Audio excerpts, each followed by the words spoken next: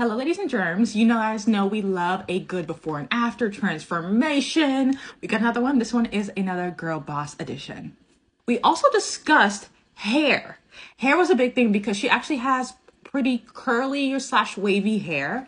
And she usually wears it like that in different scenarios, which I think sometimes work. But for the adjectives that she wanted, I really thought that this is what was going to land. Okay.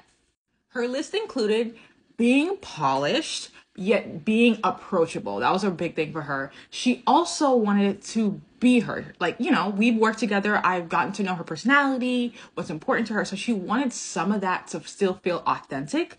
And she also needed it to be able to work across different mediums, different platforms. And she feels so approachable and friendly and just we really lean into the warmth in her hair and her coloring that spring is giving.